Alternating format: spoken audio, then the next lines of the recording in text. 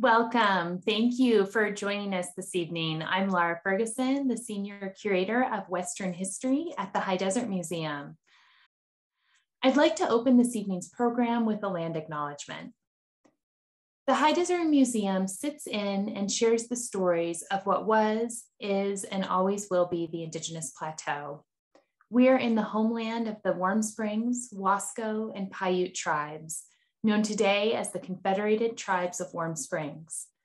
This land has long been a dynamic crossroads, a place where many Indigenous people traveled, gathered, and traded. We extend our respect and gratitude to the Confederated Tribes of Warm Springs and all of the Native communities who have lived here for thousands of generations and continue to thrive here today. We recognize the strength, resilience, and sovereignty of the Warm Springs, Wasco, and Paiute people, as well as Native people throughout the Indigenous Plateau, who have long been and continue to be stewards of this land. We're honored to collaborate with the Confederated Tribes of Warm Springs and tribes throughout the plateau to share the stories and knowledge of the Indigenous Plateau. I'm pleased to introduce Stacey Smith, a professor in the history department at Oregon State University.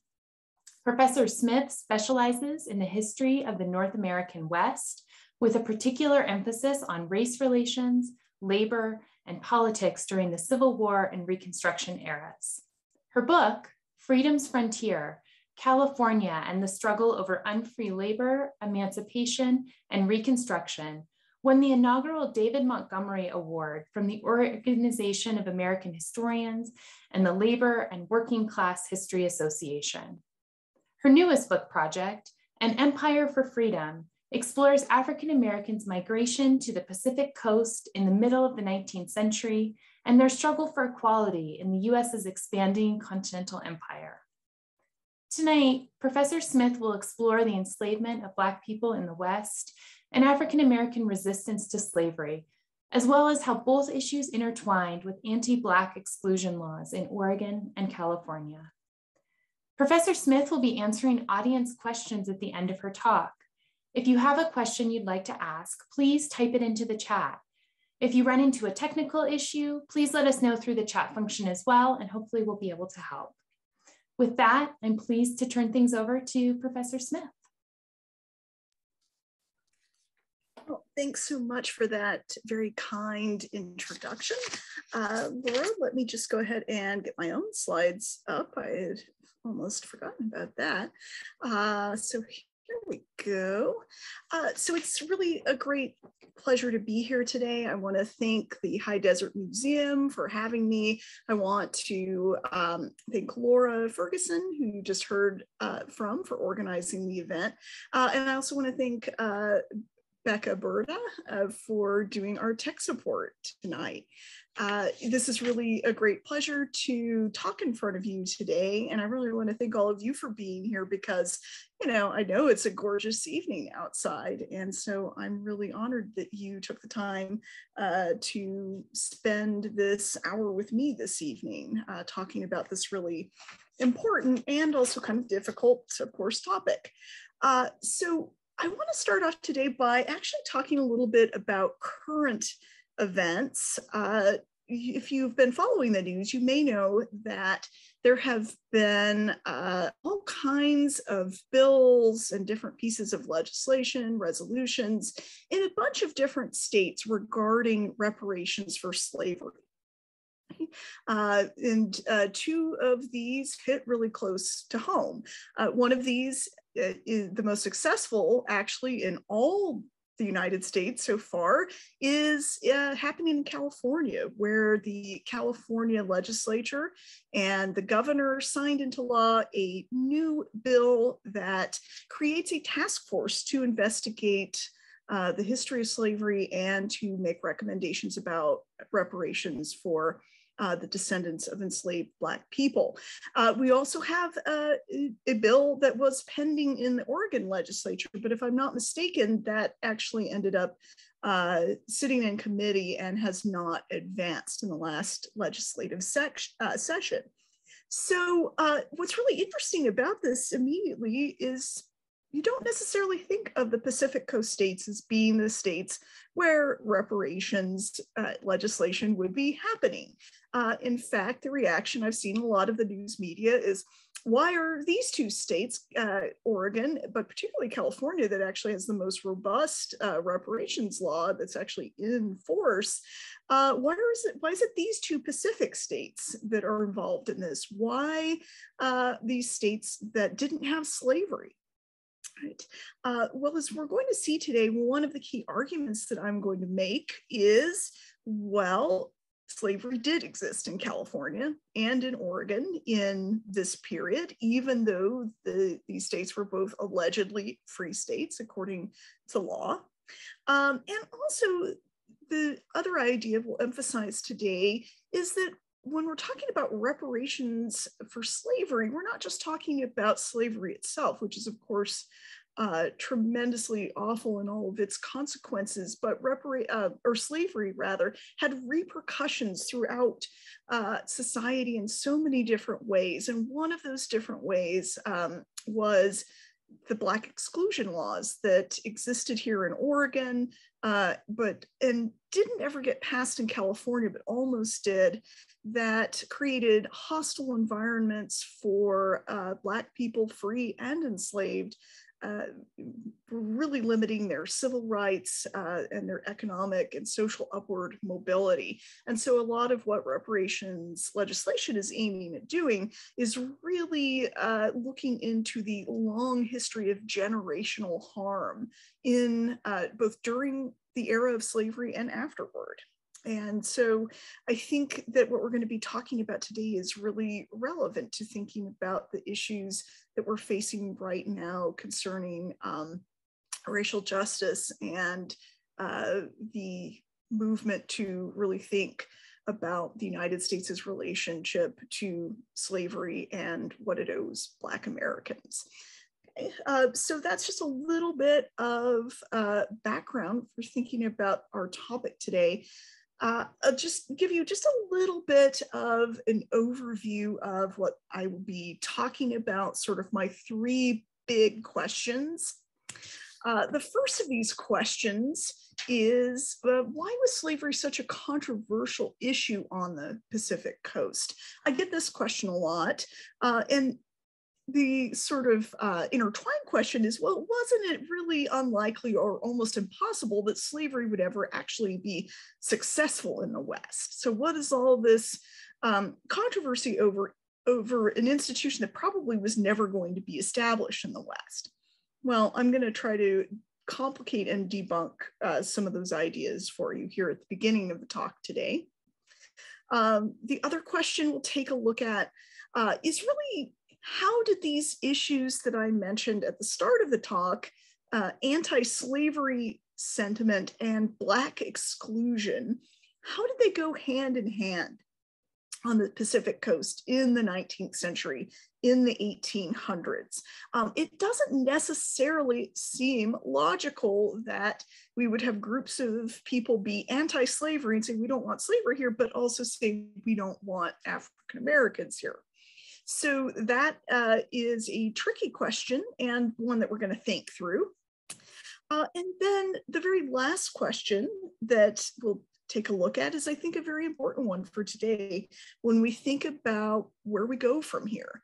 So I'm going to talk about resistance, successful and unsuccessful resistance to slavery and to anti-Black laws, and how those resistance movements shape the histories of Oregon and California.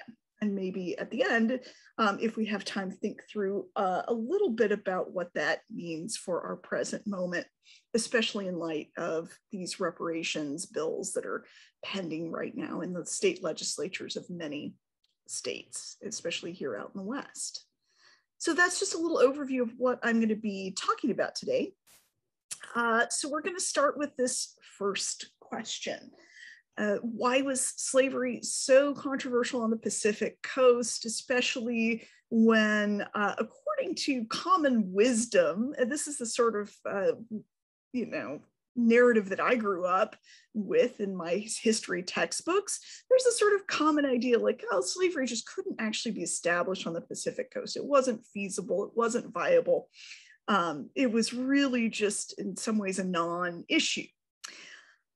That isn't true, right? If you heard anything about my research, read a little bit about what I do, a lot of my scholarship is aimed at kind of debunking this idea that slavery wasn't feasible and wasn't established on the Pacific coast. Now, I will acknowledge, however, and it's very important to take note of the fact that it's not just sort of the establishment of slavery on the Pacific coast that's the issue, it's also the political importance of this question.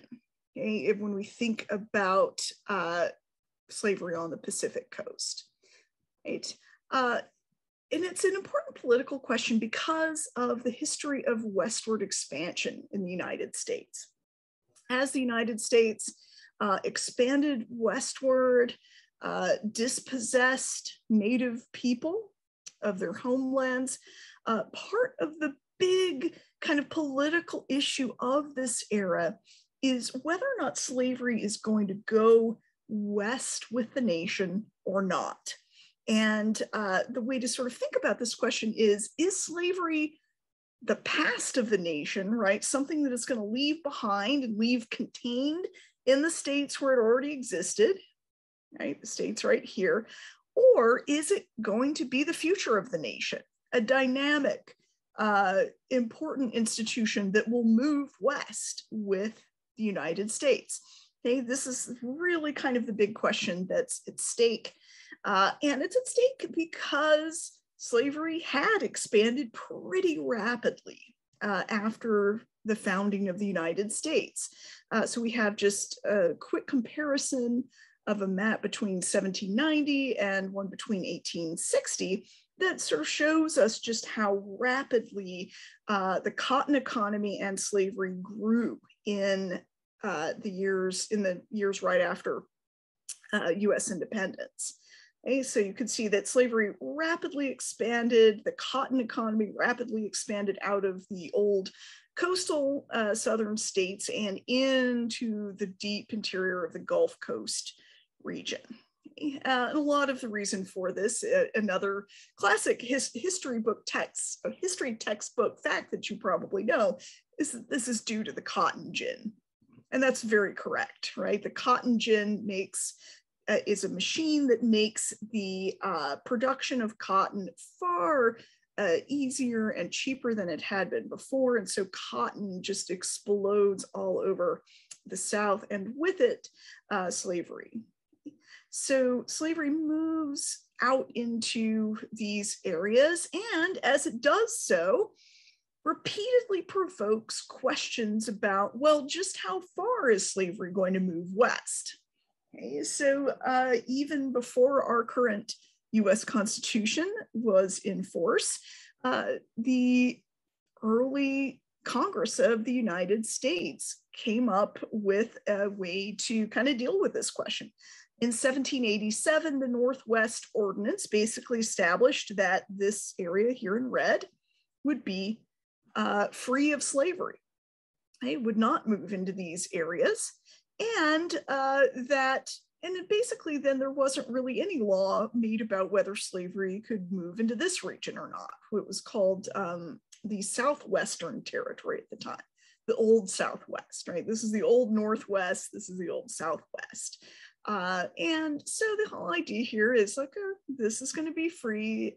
This is going to be left open for slavery, perhaps, if that's what the white people who move there want. So this is how it gets solved in the 18th century, in the 1700s. Of course, though, with that engine of territorial expansion just constantly going westward, propelling the nation westward, this question comes up repeatedly. So the Missouri Compromise raises this question in 1820. Okay. The United States had acquired this massive territory right here, really, all the way through here, the Louisiana Purchase. And then the question is, well, now that there's a Louisiana Purchase, where does slavery go there? Okay, and where can it not go? And so the Missouri Compromise settled that by acknowledging that what is now the present day of Missouri would become a slave state. And the state of Maine, which was not a state at the time yet, the state of Maine would be admitted to balance out the addition of Missouri. Now, if you remember your old US history textbooks, the reason that this is important is because of the desire to keep the balance between free and slave states in Congress, and especially in the US Senate, where, as we very well know, each state gets the same number of senators, regardless of how populous it is. So every time there's a new free state or a new slave state, there's this really intricate set of negotiations about how many new states are going to be added to try to keep that balance. And the other part of the Missouri Compromise is that all of this area labeled unorganized territory here was supposed to remain free forever, right? Slavery's closed out of there, but slavery can move into what is now Arkansas and Oklahoma under this compromise. Okay, so we've had yet another compromise. And again, right, what's happening here is really trying to maintain that free slave state balance between northern states and southern states. And so, of course, the massive territorial acquisitions that happened in the 1840s this time, the settlement of the Oregon country boundary with Great Britain, which happened in 1846, and then the Mexican Cession, essentially the United States seizing this vast territory from Mexico in the US-Mexico War in the 1840s, opened the question again. Okay, open the question again. And so the new question is, well, what are we going to do? Are we going to take this line and draw it all the way to the Pacific? That's what some people wanted to do because it only applied to the Louisiana Purchase. That's important to take note of. So the question is, so what's going to happen to the Oregon Territory, the Mexican Cession? Is slavery going to go into these areas or not? And so for the early white population of migrants who had settled in these regions, this is a really important political question. And it wasn't just important for them, it was important to almost everybody in the United States, right? This careful balance between free and slave states has to be maintained is the idea. So we understand, hopefully from that, why slavery was a controversial issue sort of in a broader political sense.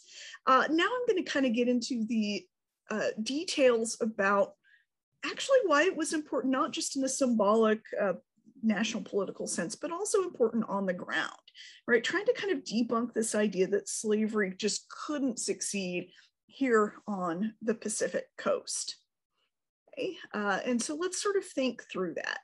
Now, again, if you were like me, you grew up with hearing this narrative about, or the story about natural limits on slavery's westward expansion. So this is the idea that, well, all of this controversy about slavery on the Pacific coast was all just posturing, and it was unnecessary arguing because slavery couldn't go to the Pacific coast. Okay? And that is because of the idea that the West's climate put limits on how far plantation agriculture could expand west. Okay, so that traditional kind of argument would tell us that, okay, so see this line here, right? This sort of line right dead center through the middle of Texas, that the natural limits philosophy says like, well, this is about as far as slavery could go and still be profitable. And that's as far as it would go, because beyond this line, it's just too dry or too cold for slavery to go any farther into this territory. That may well be. Okay?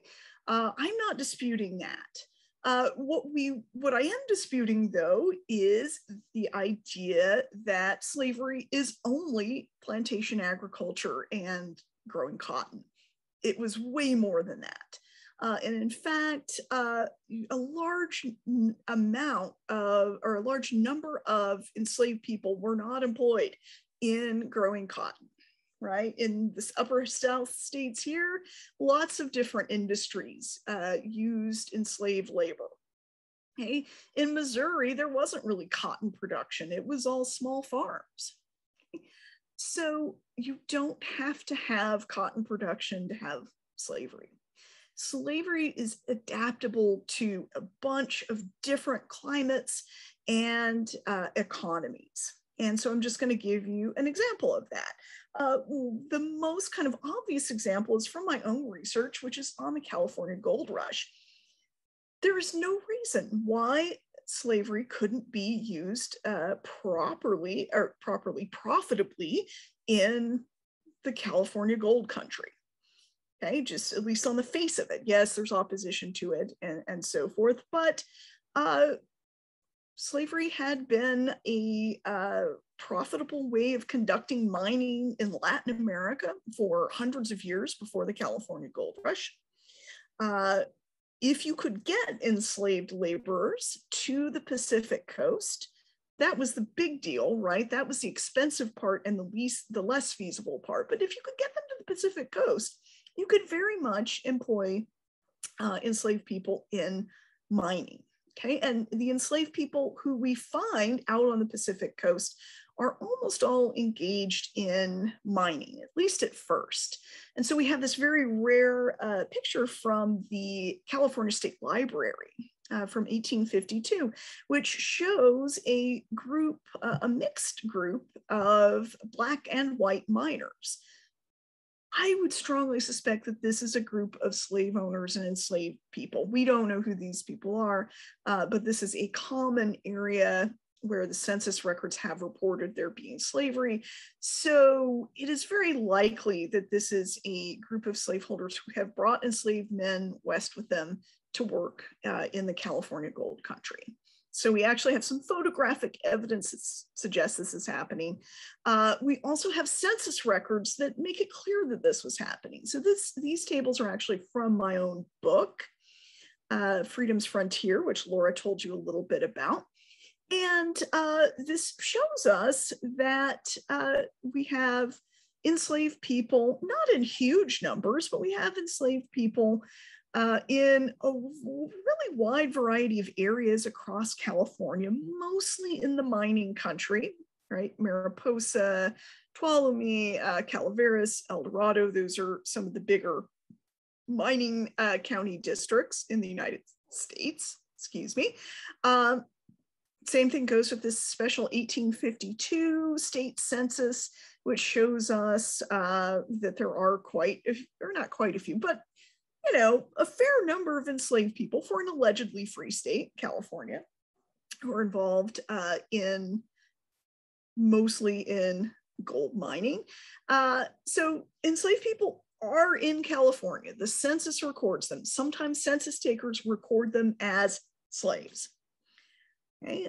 Sometimes they're just listed with the people who claim ownership of them. They don't have last names and they're working as miners. So you can kind of figure out through essentially educated guesses who enslaved people are. And I can talk more about that process. I went through the entire 1850 and 1852 censuses looking at this, trying to kind of tease out how many enslaved people were actually in California. So we have about 203 people I could definitely identify in 1850, about 178 in 1852. The census records are pretty difficult to read and incomplete. I suspect those numbers are higher. I also erred on the side of undercounting if I wasn't sure. We can also see, as I was saying before, that slavery is a really flexible institution just in terms of the number of different jobs that enslaved people could do. We don't see plantation agriculture here at all, right? People are not growing cotton in California. They are mining, as I already mentioned, and doing all kinds of other things too. And one of the things that they're doing is performing domestic labor, right? Servants in hotels, cooks in restaurants. Lots of enslaved people are working those kinds of jobs. And we sort of forget that enslaved people worked in a variety of different occupations in the South. They weren't just plantation agricultural laborers. So enslaved people could be put to work at a variety of different occupations in a place like California, especially where there's a high demand for people who could cook a good meal, right? Or be a housekeeper. This was something that white men who went to California really wanted and didn't have access to. And so enslaved men and enslaved women end up serving in these roles, sometimes even more than they do in mining. And one little thing I was going to tell you about mining, right? This also reminds us that a large number of enslaved people had been involved in mining in the United States before even going to California. So Western North Carolina had several small gold rushes. So did Northern Georgia in the 1820s and 30s. And so some of these enslaved people, especially if you take a look here, oh, I don't have it on here, but those who are listed here in Tuolumne County, actually, I think it's this one here, Tuolumne County or San Joaquin County, are from North Carolina. And they are from Western North Carolina, where mining had already been a highly developed industry using the labor of enslaved people. Okay, so enslaved people were skilled miners already, and they're being taken to California because of their skills and their intellect in developing mining practices in North Carolina. So this just to remind us again, slavery had been adapted to a bunch of different industries and profitably. And there's no reason why it couldn't be adapted to the Pacific coast. And another thing that's happening in the California context is that enslaved people are being hired out. We can see this. I mean, this is after, well, it's not after statehood. It's right before statehood. This is in California. This is openly in a California newspaper. We have J.H. Harper, this man who is saying that he has a valuable woman, 18 years old, who is a good washer, ironer, and cook. This is what I was talking about with domestic labor being in such high demand. And he is essentially saying that he is going to sell her to whoever wants her services, and implies here that he has indentured her as his servant for 2 years. So essentially, this is a way that slaveholders can get around slavery. Is they say, this is not an enslaved person. This young woman is my indentured servant. She's going to work for 2 years in California. I'm going to sell her to you, and she's going to have to work out those 2 years, and she is going to be a laundry woman and a cook for you.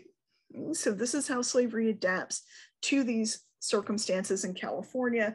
And this is very similar to what slaveholders in places like Missouri were doing during this period. Okay, if they had enslaved people who they owned, who they did not want to employ in their own households, they would either sell them or hire them out, which is essentially saying, you know, I don't need the services of this enslaved person, so why don't you pay me for their services? And this person could work for you as a cook in a hotel. right? This was something that happened quite a bit in California. And so practices of enslavement that had been developing for decades in response to just different circumstances across the southern states, all of these adaptations could easily be taken to California, especially since most of the migrants who went to California were with enslaved people who came with them were from Missouri or from North Carolina, places where hiring out was a big deal and places where mining was a big deal. So that's kind of my speech about why we need to think outside of our normal box of, well, plantation agriculture couldn't be out here in Oregon or California. Something we want to take note of is that enslaved people were trying to get themselves out of these conditions. Right? So enslaved people were running away. This is an account that if you won't have time to read it carefully, but it's basically about a group of slaveholders who brought a bunch of enslaved people, 20 or so enslaved people to Southern California. And some of those enslaved people ran away, and this makeshift posse, if you want to call it that, of slaveholders gets together and chases these people down, and they shoot at them and beat one of the people nearly to death. Okay, so this is appearing in anti-slavery newspapers saying, like, look, you may think that California is going to be a free state, but we already have slavery here, and enslaved people are trying to get away, and we have violence, brutal violence, to try to get these enslaved people back into slavery, even though this is supposed to be a free state. And this is October of 1850, so California had just become a free state about a month before this. And we also have a political situation in California where we have pro-slavery legislators and judges who want to keep enslaved people enslaved, even though California did become a free state. And I'm not going to tell you about these men. They were just up there so you can sort of get a sense of who they were. But we've got very high-ranking people in the California Supreme Court, US Senate, who were interested in trying to keep slavery in California, even though it had been formally outlawed. And what they did, and this is probably one of the most surprising pieces from my research, what they did is that they passed a law, a state law, a fugitive slave law, that said that if you had come to California before statehood, okay, before the moment when California had become officially free state, if you had come to California and you resisted going back to slavery in the South, then the person who claimed you as a slave could hunt you down, have you arrested, and take you back forcibly to slavery. This is a free state on the Pacific Coast saying, slaveholders, yeah, you know, just take enslaved people back, right? It's, we recognize that you have the right to do that before official statehood, if you would come in before that period. And so California actually has this law on the books for 3 years in the middle of the 1850s. Slavery does exist in California, and there are people who want it to be enforced. And just to show you also, there are lots of cases of Southerners using this law in order to try to enslave or re-enslave people who refused to go back to enslavement in the South. Okay. So, oh, and I should also say that the California Supreme Court, now there are a lot of people who you're probably scratching your head thinking, like, how is this legal, right? How could you say that slavery is a free state and then have these kinds of laws on the book?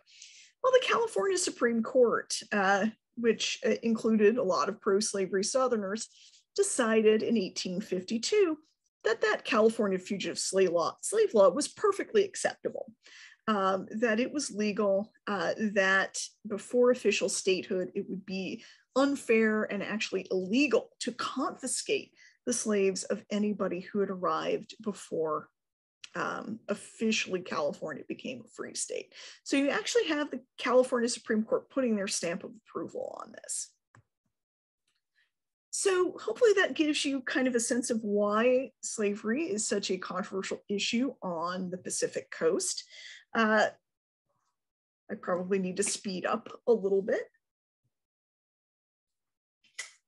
So the next question here is, why is it that Black exclusion and anti-slavery went hand in hand?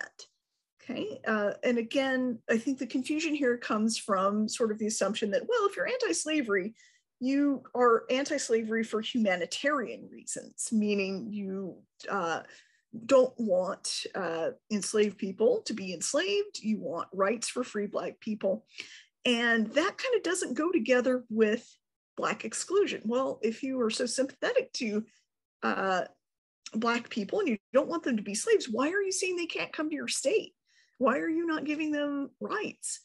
Okay, and so this is a complicated question, and I think something that confuses a lot of people. So that's why we're going to talk through this. Why could white people in these states, California and Oregon, be anti-slavery, not want slavery in their state, but also say, we also don't want African Americans at all to even be in our state, right?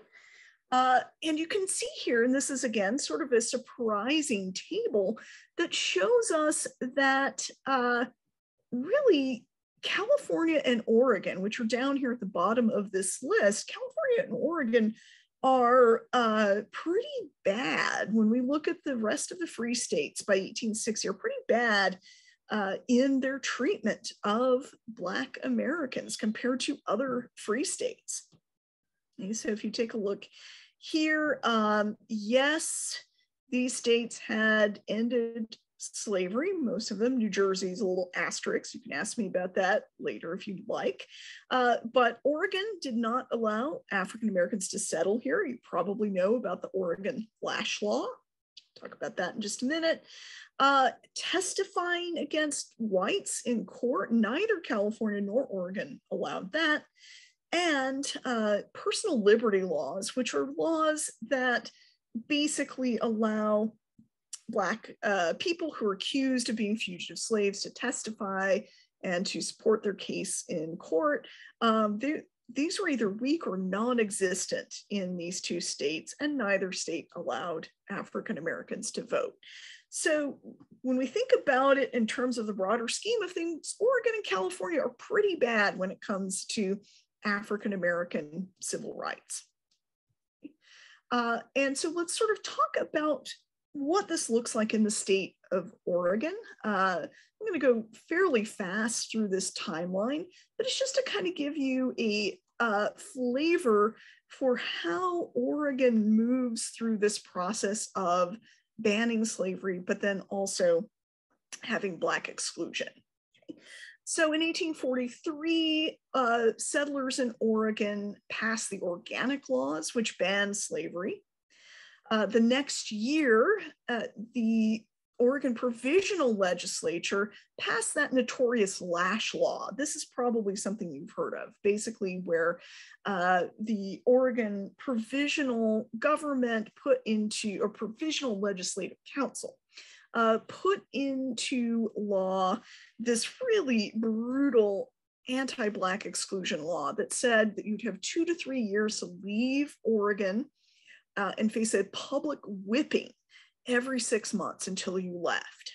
Okay, this is that notorious Lash Law. This got changed. I think even anti-Black activists, if you want to call them that at the time, thought this was a bit over the top. And so it was changed to become softer, which is basically you could be arrested and then auctioned off to work for the person who paid your transportation out of the state. Okay, so this is basically paying someone to get you out of Oregon. September 21st, 1849, when Oregon becomes a territory, an official territory, not just a provisional government, but it has a territory, says that any new Black migrant who comes into California has 30 days to leave. Those who are already there are fine.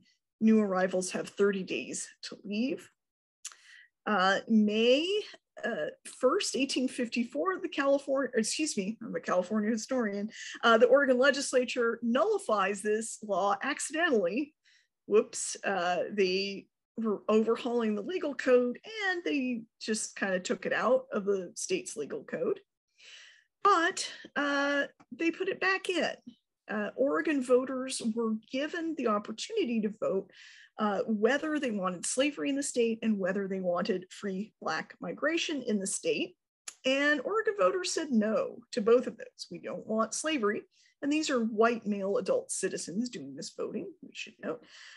We don't want slavery and we don't want free Black people to be able to come here either. Okay. Now, this law would eventually become defunct and unenforceable when the United States as a whole ratified the 14th Amendment in the late 1860s.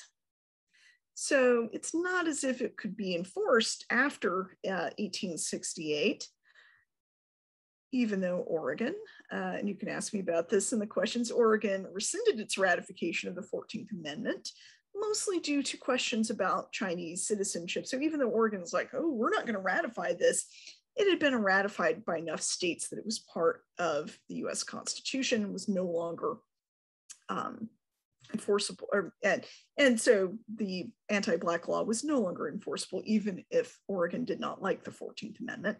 And it took until November of 1926 for the NAACP and the Black members of the League of Women Voters to finally get this exclusion law taken off the books. It was a dead letter at this point, but it took this long just to expunge it from Oregon law. So we have this really complicated dynamic where we have slavery and Black exclusion working hand in hand, and again raises this question: why and how would you could you be anti-slavery but also want to exclude African Americans from even coming to the state and having any basic civil rights? Well, a lot of it goes back to a new political creed that you may have heard of, but probably not, called free soil. So as the United States is getting really deeply embroiled in this issue of whether or not slavery can go westward, the people who do not want it to go westward develop what historians now call the free soil ideology. Okay, and by ideology, we just mean a set of political ideas. The ideas really developed around a piece of legislation called the Wilmot Proviso. This is probably one of the most important and famous pieces of legislation that never actually passed in terms of its consequences.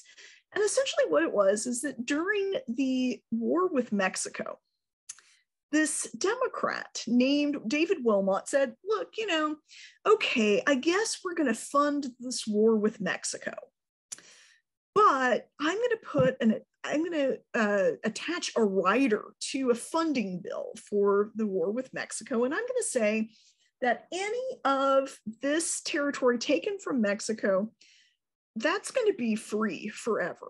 If the United States manages to grab any territory from Mexico, slavery can't go there.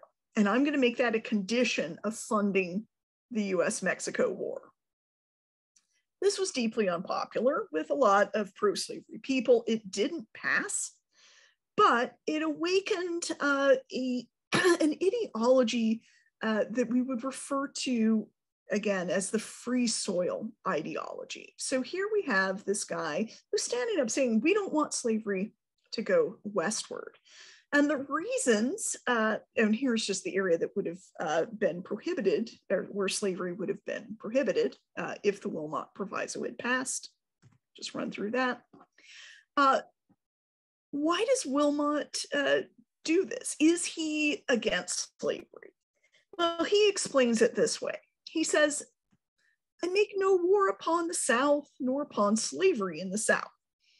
And he says he isn't really sympathetic to slaves at all. I plead the cause of the rights of white freemen. I would preserve for free white labor a fair country, a rich inheritance where the sons of toil of my own race and own color can live without the disgrace which association with Negro slavery brings upon free labor. I stand for the inviolability of free territory. It shall remain free so far as basically I can get it to be that way, right? And then he goes on, the white labor of the North wants you to defend him. He demands that you stand firm to his interests and his rights, that you preserve the future homes of his children on the distant shores of the Pacific from the degradation and dishonor of Negro servitude. And this is kind of the key point here that we'll see in just a moment, where the Negro slave labors, Wilmot says, the free white man cannot labor by his side without sharing in his degradation and disgrace. So this is the ideology of free soil. Okay? Basically, the idea is that the West needs to be saved for free white people, and so that they can have economic prosperity on the distant shores of the Pacific, and where they can work without being dishonored by being associated with slave labor. So the whole idea here is that if, that Wilmot is kind of invoking, is that if you are a white free person and you're working on your family farm and you look over next door and you see that there is an enslaved person or even a free Black person working, doing the same job as you, that is going to be degrading.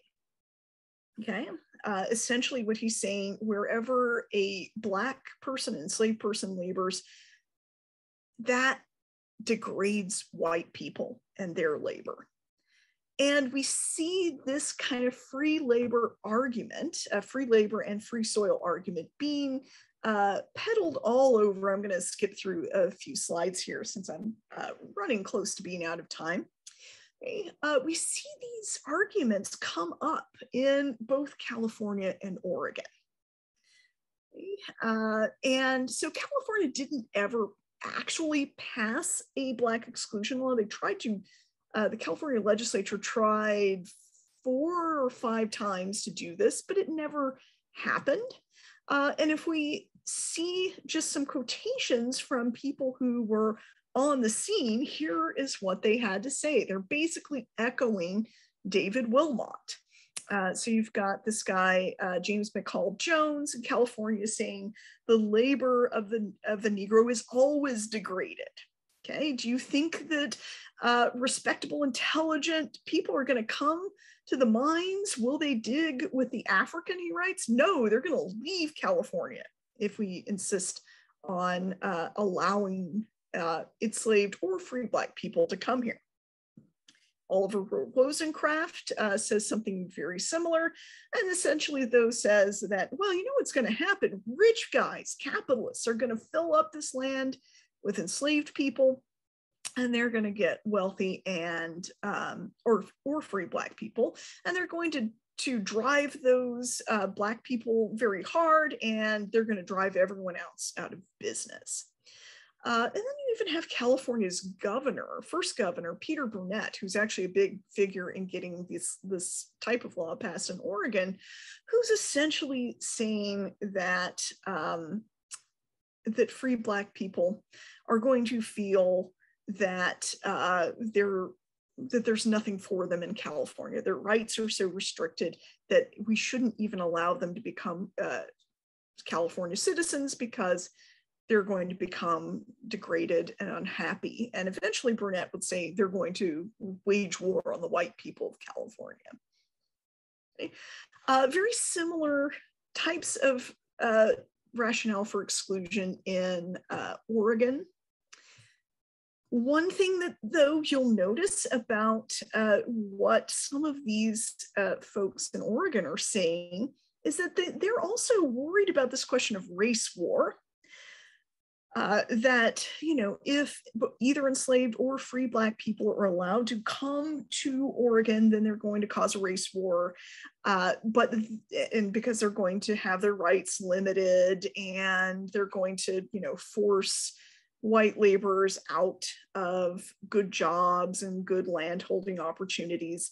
But what you'll notice here, if you take a look at some of these, is they're very worried that there is going to be interaction between American Indian peoples, right? The native peoples of Oregon and free Black people, and that they are going to rise up and kill or subjugate all of the white people in the territory. And that, and we can talk more about that in a bit, but that is ends up being an additional, more complex rationale for exclusion than we actually see in California. Lots of concern about, well, we have Native American people who might join Black people in the cause of, fighting oppression, and they might try to overturn white rule in Oregon, and how horrible would that be? So these are some of the reasons that you see as justifications for exclusion. And this is also and for not allowing slavery. And this is also a large part of why Oregon and California are passing these anti-slavery laws. And then we have Oregon passing its exclusion law. So it looks like I'm over time here. I'm just going to end by very quickly saying that if we want to think about resistance, right? How did people resist these laws? And was that resistance effective? Actually, I'm going to skip through some of these here. I want to just really emphasize that interracial allyship, interracial cooperation to fight these injustices, to fight this oppression, was really important in both Oregon and California. Only one man, Jacob Vanderpool, was ever actually expelled from Oregon, as far as we know. And part of the reason that that was the case was that Black Oregonians had their white neighbors stand up for them and help them to fight this oppression, right? So we have at least 2 or 3 petitions where we actually have the white neighbors of Black families saying, like, look, these are upstanding people. They shouldn't be expelled. They need to be exempted from this harsh law. And you also have people being willing to stand up to slavery in places like Oregon. We have the George Williams, the Chief Justice of the Oregon Territorial Supreme Court, very different than the Supreme Court of California, saying, like, look, the state's law or the territory's laws are very clear. We don't have slavery here. And in the case of Holmes versus Ford, rules that a group of enslaved people need to be reunited with their parents. So in closing there, I'd just say this is, I think, really important to think about in terms of the reparations debate going on right now in both California and in Oregon. If we think about this long history of slavery and Black exclusion, we can think about really the ways that enslaved Black people, free Black people have suffered historically from oppression in these states, even though we don't think of these states as being slave states. And I want to emphasize that it took in both California and Oregon white people standing up and being allies to free and enslaved Black people to protest and to resist this type of oppression.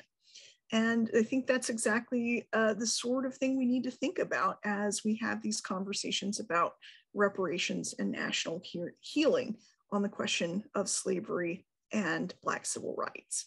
So I'm going to end there. I went a bit over. I very much apologize for that. You can tell I'm very animated.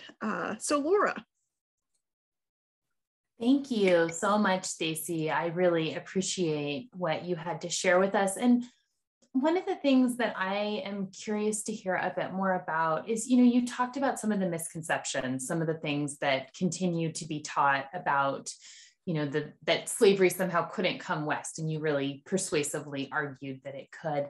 And I am curious what you think of, what of these misconceptions are kind of still so prevalent that are most clouding us from being able to understand what's going on today? I guess what kind of, if you could kind of try to puncture, what misconception do you feel like is kind of one of the more prevalent ones that's really impeding our understanding? So I think, and again, I'm a California historian, so I'm sorry to be using those examples quite a bit, but I think this also applies to Oregon to some extent, is that there's this great mythology about the American West and the Pacific Coast as a place of freedom, as a place of sort of unlimited both geographic and economic upward mobility, right? So that when we think about the popular images it's all of this period of the 19th century, we think of white people going west and accomplishing things and pulling themselves up from their bootstraps. Everyone was kind of free to pursue their economic interests, free to move around, free to get rich. And that really is a strong narrative. You could say it's the basis of certainly the California dream, and probably also of the American dream, right? This notion that America is a place where everybody has these opportunities. And so it is, I think, deeply distressing to some people when I talk about this history, when it appears that California and Oregon are not these places in the 19th century, right? They were places where, in fact, and the part I didn't even get into is that there's a lot of enslavement of Native Americans in California. Far more enslaved people of indigenous background than of African American background in California. And this really people find this unsettling and challenging to think about in a place that our mythologies have so characterized as a free country. Like, it's a place where you could escape the old North-South conundrum of slavery, that puzzle of slavery. Go west and everybody's free and has equal opportunity. And this is a real blow to that. And so I think that's one of the biggest kind of operating mythologies or false ideas that I kind of encounter quite a bit in my own research. Absolutely, that makes a lot of sense, and I think that, as you mentioned, that mythology in many ways is still with us, is something that people still hang on to. I want to invite, please feel free if you have a question to put it in the Q&A box at the bottom. I'm curious to hear more about the resistance, about the portion that I know that you needed to go a little bit more quickly, because I do it's a very necessary corrective that there's been more emphasis of talking about exclusion laws, but I think also understanding that alongside the resistance and kind of knowing the framers of the Oregon Constitution, their intent was absolutely important, but as was, what was happening on the ground. So can you share with us just a little bit more about what was going on the ground? In terms of Black exclusion? In terms of resistance, and in terms of resistance. Yeah, so maybe I'll come back to some of these slides. This is how I sneak this in, right? Shoehorn all of this in. Is that, so we do, again, what I think it's pretty fascinating that there was, there really was, as far as we know, this one major example of exclusion, which is kind of surprising given that, how horrible these laws were, right? You'd sort of think like, well, they're, it's just everybody's going to be whipped and thrown out. And we definitely have one clear example in which this happened, but I really do think it is because of this resistance and sort of standing up against these unjust laws that this didn't happen more often. Now, part of what's going on, of course, is that what Oregon is doing is what what legislators intended to do, which is say, hey, you're not welcome here. And free Black people are sort of like, all right, well, we've taken the message.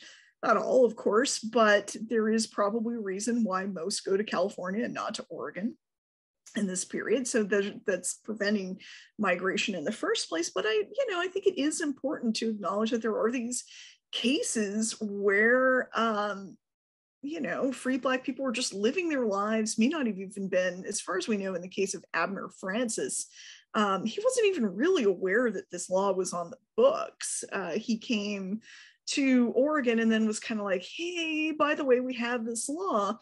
And he was shocked and stunned. And we have his letters to an abolitionist newspaper back east saying like, look, I didn't even really realize that this was going on here in Oregon. News didn't travel very quickly. And then all of a sudden I'm finding myself the subject of essentially a prosecution where I'm being told I've got just a few days to leave the state or else I'm going to be forcibly excluded.